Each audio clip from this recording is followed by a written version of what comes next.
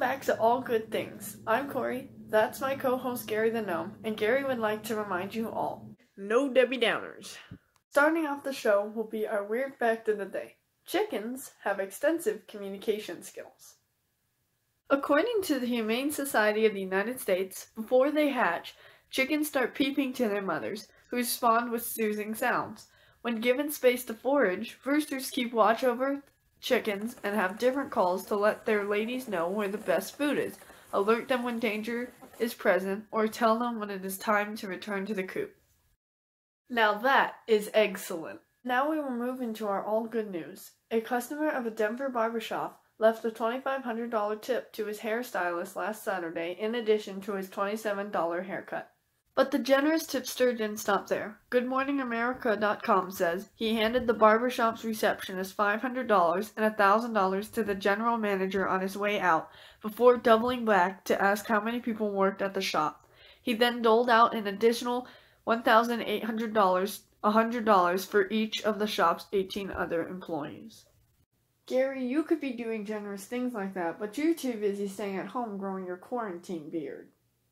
Now, before we get into our all-good spotlight, Gary and I present to you a 2-for-1 chicken special. Frizzle chickens. The characteristic of a frizzle chicken is calm and gentle. They are often quiet and sometimes become lap chickens. And finally, we have our all-good spotlight. Today we have a special guest, someone who has been working with the Walt Disney Company for several years, a movie and TV fanatic, and a huge Disney collectibles and theme park enthusiast. Please welcome my very special friend, Drew Hayashida. Hi, Drew. Well, hello. Hi. Thank you for joining me on the show. Sure. It was a lot of fun. And it's good to see you. It's very good to see you. How have you been doing? I've been doing fine. As you can see, growing a beard. So for your viewers, this is all new. I never had this before. I've never grown a beard in my life. And this is my first beard. I'm getting fat, but thankfully this screen is only this big, so you can't see my big fat Elvis belly. But otherwise, doing fine. I lose track of days. I think that's pretty common. Like what day of the week it is, I have to look it up. Well, so I just have a few questions for you today.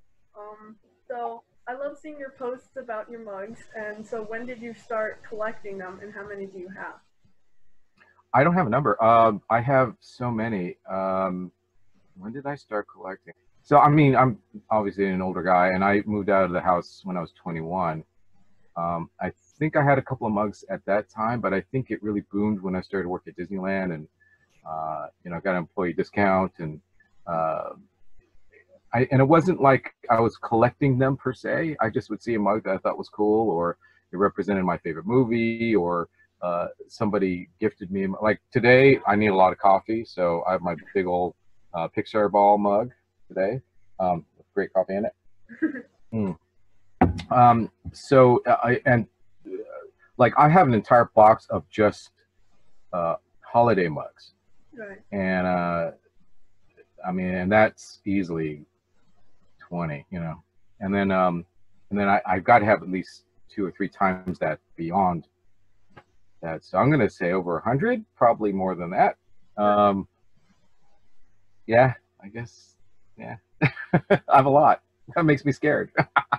So which ones are your favorite mugs? Like you have a bunch of different ones, some that change designs and some that are just for pure fun for the design, but which one's like your favorite one?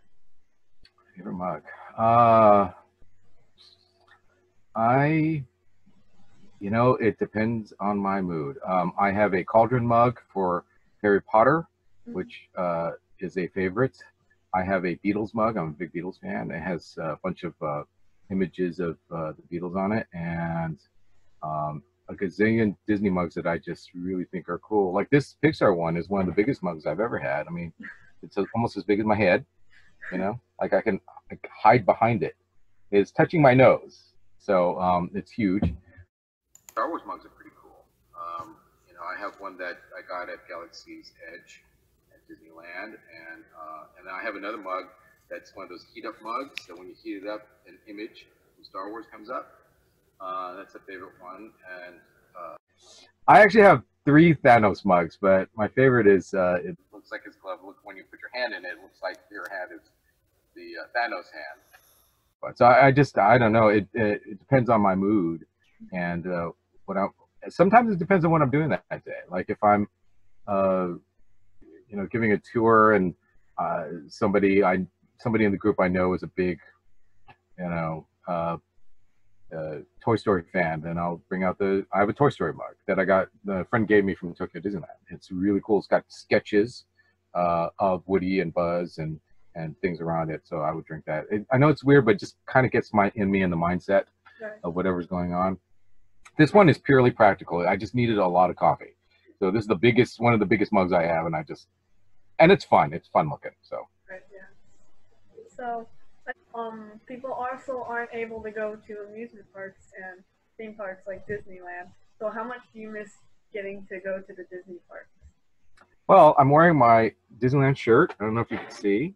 It's designed by Jared, and it's got some of the iconic imagery from the parks. So that should tell you something. I really miss it. I had a friend ask me not too long ago, what was the first thing you're going to do when Disneyland opens? So again, for your viewers, I live in California, and I live 20 minutes away from the Disneyland Resort here. And it's funny. It's like so many people say, "Oh, I'm going to ride Pirates, and I'm going to do Haunted Mansion." And I can't wait. I can't wait just to go through the gates and go under that overpass, the railroad train. Before you get into Main Street, and that wonderful sign, "Here you leave today," and enter the realm, and just to walk through that overpass and to see Sleeping Beauty Castle. I mean, I can't wait to do that. And I'm just going to stand there and soak it in for a couple of minutes. Like so that's the first thing I can't wait to do. In fact, so if I can talk about this for just a brief minute. I know you don't have a lot of time, but we're here. The reason why this is not a backdrop. This is my real storage room. My house does not look like this. If you watch the show Friends, Monica's hidden closet that has all her crap in it, even though she's a neat person. This is Monica's closet, but I call it the dungeon because we're down here at the garage level. My condo's up here, and this is where I actually do a podcast. So you're on a professional mic. And it's quiet down here, and it's private because I have a roommate and I don't like to disturb him. But also, this is where I have so many collections of things. Like we were just talking about the parks. This is what made me think of it. You asking about the parks. I have a lot of pins. I'm not a pin collector. I know that sounds crazy. I don't trade pins or anything. I just buy pins that I happen to like. But through the years, I have 2 file boxes full of pins. By the way, they're metal. They're very heavy. Cardboard file box is not a good thing. Anyway, so this is one of my favorites. This is a cast member exclusive. Let me see if you can see it. Yeah, cast member exclusive set, and it's got that retro Disneyland look. And this is one of my favorite pin sets ever. And so I have wacky stuff like that down here. Oh, wait a minute, I gotta show you this. Wait, you're gonna cut this out. That's fine, but you guys see this. I found this. So this came out. This is a bank. Wow. Little slot on the side, and it's Grandmother Willow. Some of the leaves have fallen off, but this goes all the way back to the 90s, right when Pocahontas came out. But check this out. Is that my Pocahontas? Grandmother Willow, what is my past? How am I ever going to find it? All around you are spirits shine. They will guide you. That's so cool that it moves. And it's funny, I've only changed the batteries once in the however many years I've had it, so it's got staying power. Anyway, so that's where we're at, and so Disneyland I miss, and I can't wait to. How about you? Like, I bet you can't wait to go back to the parks. Right, I want to go see the new Star Wars land. That I didn't get to see that. I went with my jazz band when they were making it, and so we didn't get to go. Yeah, I mean, you got it. Like right after this, you got to come out here and go to Disneyland, right? Yeah. Well, thank you so much. All right, thanks, Corey. And I'm in it anytime. So if you want me back on, just let me know. We'll work it out. And yeah, if you want to see any more of the collections, let me know too. I have a lot of wacky stuff. So yeah. All right. Take care.